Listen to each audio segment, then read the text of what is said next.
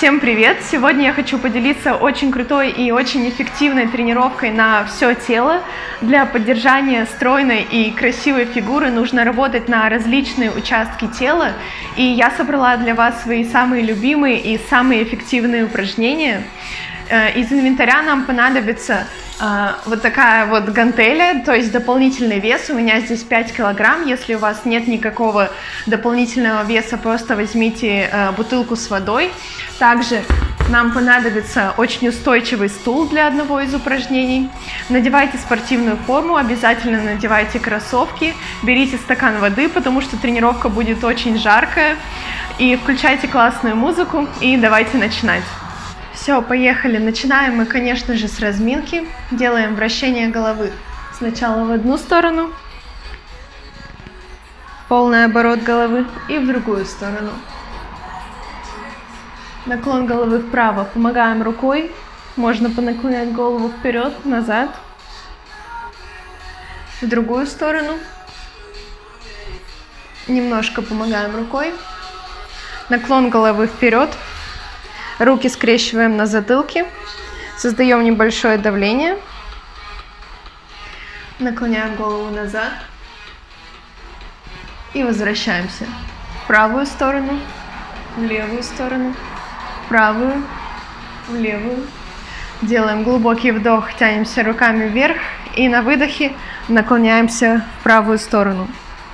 Растягиваем левую сторону, левый бок. И поднимаемся. Делаем вдох, тянемся руками вверх. На выдохе наклон в левую сторону. Растягиваем правый бок. И возвращаемся. Ставим руки под поясницу, делаем наклон назад. Растягиваем поясницу, позвоночник и возвращаемся. Глубокий вдох, тянемся руками вверх и на выдохе наклон вперед. Головой можно покачать, расслабляем шейный отдел позвоночника. Стараемся тянуться к полу, колени прямые, спину не округляем слишком сильно. И поднимаемся. Вращение плечами назад, вперед. Полный оборот руками вперед и назад. Вращение грудной клетки в одну сторону, в другую сторону. Сгибаем ногу в колени. Вращаем сначала тоже в одну сторону, затем в другую сторону. Вращение голенем. Разминаем наш коленный сустав, так как скоро мы будем делать приседания. Вращение стопы тоже в одну сторону, в другую сторону. Беремся за ногу, заводим ее назад, растягиваем коленный сустав. Создаем небольшое давление. Колено остается на уровне рядом с другим коленом. Почувствуйте это растяжение. То же самое на другую ногу. Сгибаем ногу в колени, вращение. Назад, вперед. Вращение голенем в одну сторону, в другую сторону. Вращение стопы в одну сторону, в другую. Также перехватываемся сзади. Растягиваем коленный сустав. Не тяните слишком сильно, с коленями нужно быть аккуратным. И опускаем. Разминаем стопы. Пошагаем немножко вперед.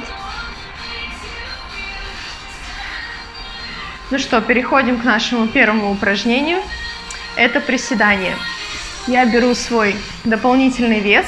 Если у вас его нет, берите, что у вас есть. Если нет, просто выполняйте все со своим весом.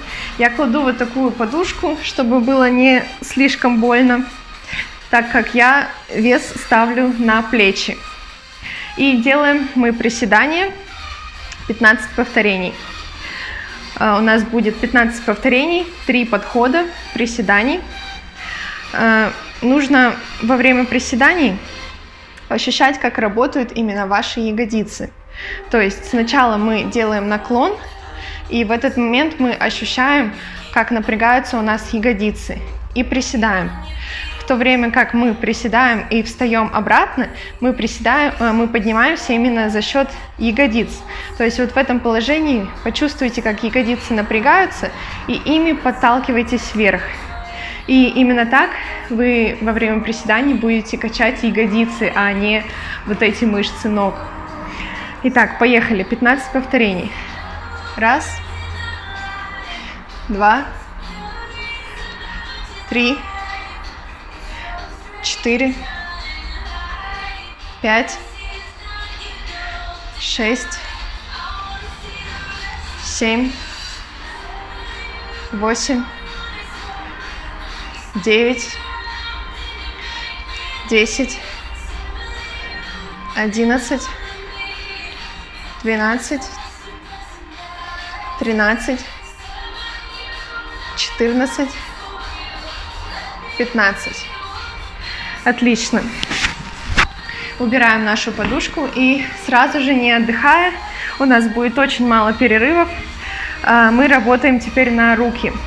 У нас будет упражнение из вот такого положения, то есть вес у нас находится сзади, и мы поднимаем его вверх. Работает у нас задняя, точнее нижняя поверхность наших рук, то есть вот эти мышцы, чтобы здесь не висели у нас такая кожа, мы должны работать на эти мышцы и выполняем 15 повторений. Поехали. 1, 2, 3. Пресс у нас напряженный, ягодицы поджаты. 4, 5, 6, 7, 8, 9, 10. Чувствуете, как работают именно те мышцы. 12, 13, 14 и последний раз 15. Здесь же не отдыхаем слишком долго. Второй подход наших приседаний. Опять подушку я подкладываю для того, чтобы было удобнее держать вес на плечах. Поехали. 15 повторений. 1, 2. Не забываем, мы приседаем ягодицами. 3, 4, 5, 6, 7, 8, 9, 10. Работаем ягодицами. Еще 5, 11, 12, 13, 14, 15. Убираем нашу подушечку. Второй подход. Упражнение на руки, на нижнюю поверхность мышц. Поехали. 15 повторений. 1, 2, 3, 4, 5, 6, 7, 8, 9. У меня уже руки горят. 10, 11, 12, 13, 14, 15. Фух. Надеюсь, у вас уже тоже мышцы разогрелись. Работаем мы сегодня хорошенько над всем телом. На руки тоже нужно всегда обращать внимание. Итак, третий подход приседаний. Кладем вес на плечи. Поехали. 1, 2,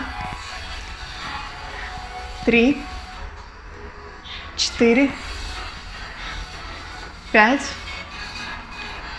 6, 7, 8.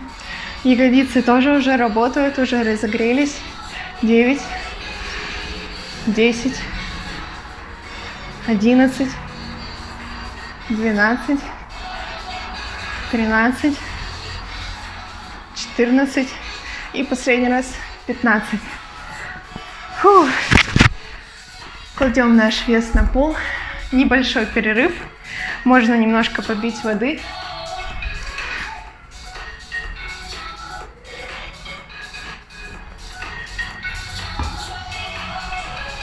Надеюсь, вы тоже чувствуете, как уже разогрелись мышцы ног, мышцы рук. Мы работаем с вами не только на одну какую-то группу мышц, мы будем прорабатывать все тело. И девушки обычно забывают работать на свои руки, но красивые рельефные руки это тоже очень и очень важно, поэтому не забывайте делать упражнения на руки тоже. Итак, переходим к следующему нашему упражнению. Это у нас будут выпады. Многие не любят это упражнение, но оно очень эффективное, как раз для ягодиц, для красивых ног. Оно выполняется таким образом. Исходное положение: мы стоим ровно. Во время выпада у нас должна быть и нога та, которая впереди, под углом 90 градусов, и вторая нога тоже создает угол 90 градусов. Коленом мы не касаемся пола, то есть у нас ровно 90 градусов. И возвращаемся обратно. И так мы меняем ноги и делаем 15 повторений. Тоже у нас будет 3 подхода, и между ними мы поработаем на руки. Поехали. Вес, опять же, мы кладем на плечи. И поехали. 15 повторений. Раз, 2, 3, 4. Чем дальше шагаете, тем лучше. 5, 6, 7, 8. 90 градусов у нас ноги. 9, 10, 11, 12, 13, 14 и 15. Отлично. Теперь какое упражнение у нас на руки? Мы будем работать на наши бицепсы. Вес у нас находится вот так вот снизу. И упражнение такое. Мы сгибаем руки в локтях и подносим вес к себе. Здесь нужно работать медленно, осознанно, то есть чувствовать свои мышцы, и только так вы сможете их проработать. Поехали. Раз, 2. Чем медленнее мы работаем, тем больше напрягаются мышцы. 3, 4. Ягодицы поджаты, пресс напряжен. 5, 6, 7. Старайтесь локти не заводить за тело, то есть локти у нас немножко выдвинуты вперед. 9, 10, 11, 12, 13, 14 и 15. Снова выпады у нас будут. Второй подход. Вес опять кладем на плечи.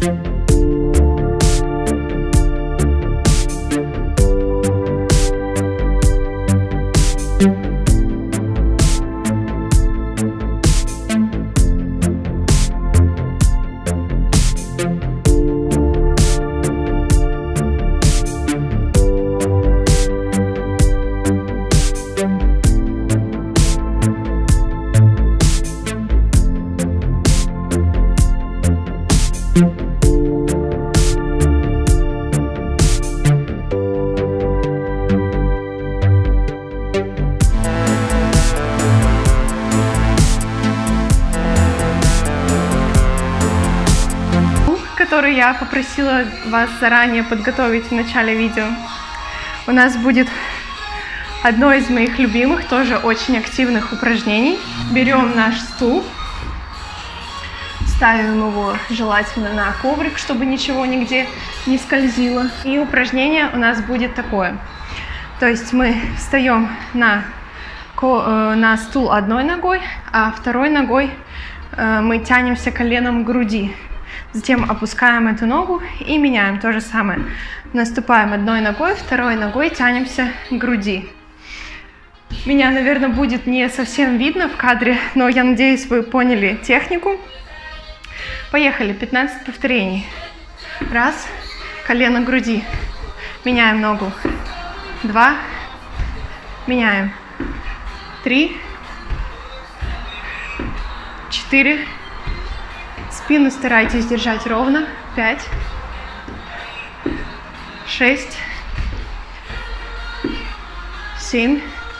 Подниматься на стул старайтесь тоже ягодицами. 8, 9, 10, 11, 12, 13, еще 2, 14 и 15. Отлично разогревает это упражнение. Это больше из категории кардио, потому что это практически подъем по лестнице на поднятие на вот такой стул. И как обычно, между подходами мы работаем на наши красивые руки. Упражнение следующее такое. Мы будем выводить руки из-за головы, то есть исходное положение у нас, вес находится за головой, и мы поднимаем его вверх над собой, над головой. Поехали, 15 повторений. Раз, 2, 3, 4, 5, 6, 7, 8, 9, 10, 11, 12, 13, 14, 15. Опускаем. Кладем вес в сторону. Второй подход нашего упражнения со стулом. Здесь мы работаем без веса. Поехали. 15 повторений. Раз. Меняем ногу. 2. Колено к груди. 3. 4. Спина ровная. 5. Руки держим за головой. 6. 7. 8. 9. 10. Еще 5. 11. 12. 13. Еще 2. 14. И 15. Восстанавливаем дыхание. Отлично работаем. Мышцы разогреваются, работают. Чувствуете небольшое потряхивание. Это хорошо. Берем наш вес и выполняем упражнение на руки. Заводим наш вес за голову и поднимаем вверх. Поехали. Раз, 2, 3, 4, 5, 6, 7, 8, 9, 10, 11, 12, 13, 14, 15. Фух. Руки у меня устают гораздо быстрее, чем ноги. Именно поэтому я стараюсь на них всегда работать, чтобы укреплять их, чтобы они становились сильнее. Давайте последний подход нашего упражнения со стулом. 15 повторений. Поехали. Раз, 2, колено к груди, 3, 4, 5, руки держим за головой, 6, 7, работаем ягодицами, 8, 9, 10, 11, еще 4, 12, 13, 14 и последний, 15. Закончили со стулом, отставляем его в сторону, восстанавливаем дыхание, вдох, тянемся руками вверх, выдох, опускаем, вдох, выдох, вдох, выдох. Так, я надеюсь, меня будет хорошо сейчас видно и слышно. Немножко изменила ракурс. Так, мы теперь выполняем все упражнения на коврике. Мы ложимся на спину. Работаем сейчас на ягодицы. Берем наш вес. Тоже на подушечку кладем его сюда. Ложимся на коврик. Сгибаем ноги в коленях. Ставим на ширине плеч. Аккуратно придерживаем вес. И встаем в ягодичный мостик. В этот момент у нас напряжены именно ягодицы, вот в этом месте. То есть мы держимся не задней поверхностью ног, она, конечно, тоже работает, но основная работа мышц у нас идет на ягодицы. Поехали, 15 повторений. 1, 2, 3, 4, 5, 6, 7, 8, 9, 10, 11, 12. Чувствуете, как работают ягодицы. 13, еще 2, 14, 15. Задержались. Сводим колени. 1, 2, 3, 4, 5. Держим. 6, 7, 8, 9, 10. Опускаем. Отставляем вес в сторону. И теперь поработаем на пресс. У нас будут скручивания. А нет, вес нам все-таки нужен. Берем его обратно. Скручивание у нас будет как раз-таки с весом. 20 повторений. Поехали. Поднимаемся полностью и опускаемся. Это одно повторение. 2, 3. За счет веса идет дополнительная нагрузка. 4, 5, 6, 7, 8, 9. Чем ближе вес находится к груди, тем сильнее нагрузка. 10, 11, 12, не сдаемся, делаем до конца. 13, 14, 15, 16, еще 4, 17, 18, 19 и последний раз 20. Отлично, молодцы. Теперь возвращаемся к ягодичному мостику. У нас второй подход. Кладем вес, ложимся на спину и 15 повторений. Поехали. 1, 2. Старайтесь подниматься максимально высоко. 3, 4, 5. Верхние точки фиксируемся ягодицами. 6, 7, 8, 9, 10, 11, 12, 13, 14, 15. Касаемся коленями. 1, 2, 3, 4, держимся, 5, 6, 7, 8, 9 и 10. Опускаемся. Отставляем вес в сторону. Теперь у нас будут скручивания, точнее не скручивания, а складочка. То есть у нас поднимаются одновременно и руки, и ноги до вот такого положения.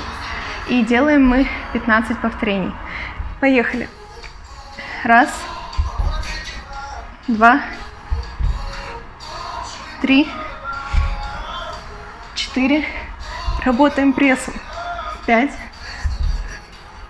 6, 7, 8, 9, 10, 11, еще 4, 12, 13, 14, 15. Отлично. Последний подход нашего ягодичного мостика. К этому времени ваши ягодицы уже должны гореть. Опускаемся на коврик, кладем наш вес и поехали. 15 повторений. 1, 2, 3, 4, 5. В верхней точке напрягаем ягодицы. 7, 8, 9, 10, 11, 12, еще 3, 13, 14, 15. Задержались, касаемся коленями. 1, 2, 3, 4, 5, 6. Не провисаем. 7, 8, 9, 10. Отлично.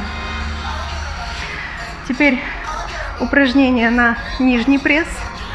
Мы поднимаем ноги до уровня 90 градусов, а затем отрываем таз. И это у нас одно повторение. Поехали. 15 раз. Отрываем таз. Опускаем ноги. Отрываем. 3, 4, 5,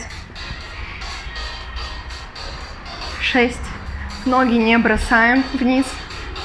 7, 8, 9, 10, 11, 12, еще 3, 13. Работает нижний пресс. 14. И последний. 15. Отлично, молодцы. Теперь одно очень-очень важное упражнение – это гиперэкстензия. Мы ложимся на живот и работаем на наши мышцы спины.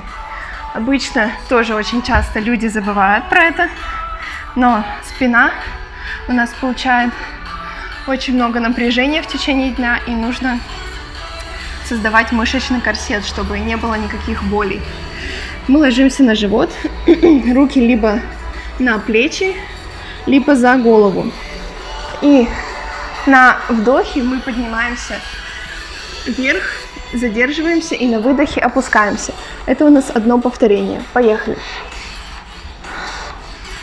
2, 3, 4, 5, 6, 7, 8, 9, 10, 11, 12, 13, 14, 15, 16, еще 4, 17, 18, 19, 20. Опускаемся. Последнее наше упражнение на пресс и еще одно повторение гиперэкстензии. И мы закончили упражнение на верхний пресс.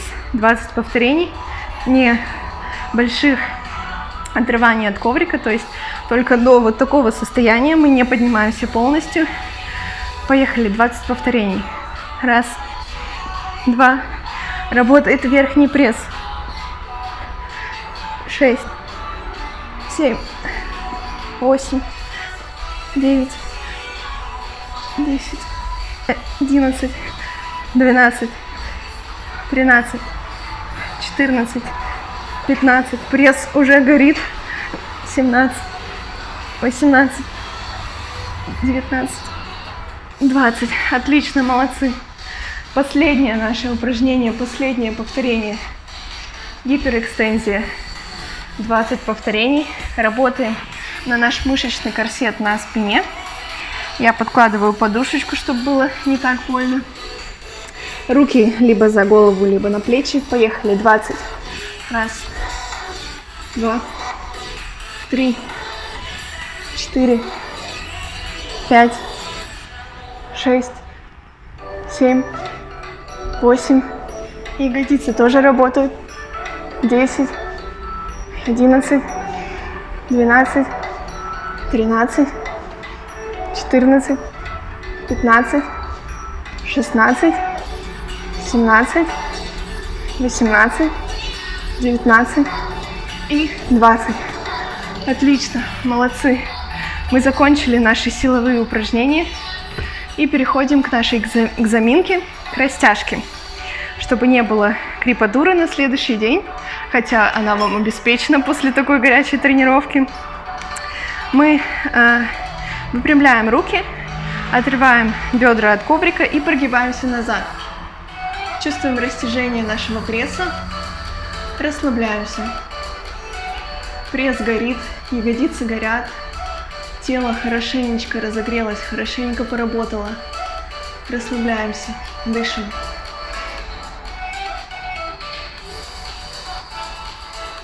Можно покачаться вперед-назад. Не провисаем в плечах. Чувствуем, как растягивается пресс. Опускаемся на колени. Ягодицы опускаем на коврик. Руки вытягиваем перед собой, лоб кладем на коврик. Это поза ребенка из йоги, поза расслабления. Восстанавливаем дыхание. Мы с вами большие молодцы. Теперь можно и отдохнуть. Дышим. Вдох. Выдох. Вдох. Выдох. Расслабляемся. Вдох. Выдох. На вдохе поднимаемся. Выставляем правую ногу вперед. Сгибаем колени. Левая нога у нас сзади. Сгибаем ее на себя. Если вам позволяет растяжка, беремся за стопу и растягиваем переднюю сторону бедра. И в то же время на правой ноге мы растягиваем заднюю поверхность бедра. Это отличный способ растянуть мышцы, чтобы уменьшить боль в мышцах. Почувствуйте растяжение. Опускаем и меняем ноги. То же самое, левую ногу мы ставим вперед, а правая нога у нас сзади. Сгибаем ее в колени, держимся за стопу, если позволяет растяжка. Смотрим через левое плечо. Позвоночник у нас здесь скручивается. Растягивается передняя поверхность правой ноги, задняя поверхность левой ноги. Расслабляемся. Опускаем. Выводим ногу вперед. Садимся на коврик. И переходим к складочке. Делаем глубокий вдох, тянемся руками вверх. Выдох, наклоняемся вперед. Настолько, насколько это возможно. Старайтесь спину сначала держать прямо, не округлять ее. Почувствуйте растяжение под коленями. Почувствуйте, как ваши горячие разогретые мышцы легче поддаются растяжке в данный момент. Дышим. И теперь можно округлить спину, лечь на свои ноги, если вам позволяет растяжка. Если же нет, просто старайтесь дотягиваться до своих стоп, плавно округляя спину. Сгибаем правую ногу в колени, ложимся на левую ногу. Это положение тоже помогает растянуть мышцы, сократить крепатуру на следующий день. Поднимаемся, меняем ногу. Левую ногу сгибаем в колени, наклоняемся на правую ногу. Ложимся, расслабляемся, растягиваем мышцы. Не забывайте вообще делать растяжку в конце каждой тренировки. Это очень и очень важно для того, чтобы не нанести себе травму при следующей тренировке, чтобы мышцы были эластичные. Поднимаемся, соединяем ноги в бабочку. Если, опять же, вам комфортно, вы можете опустить ноги на коврик или просто стараться тянуть их руками к коврику настолько, насколько у вас получается. И наклоняемся вперед. Здесь у нас растягиваются ягодицы, внутренняя поверхность бедра ног, расслабляется поясница. Дышим.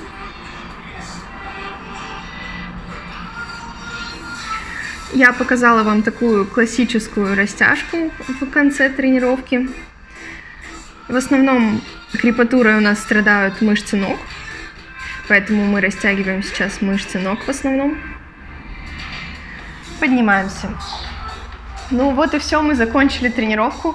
Я надеюсь, ваши мышцы хорошенько поработали, вы нигде не халтурили, выполняли все честно. Если вы будете регулярно выполнять эту тренировку, ваша фигура будет стройной, подтянутой, красивой.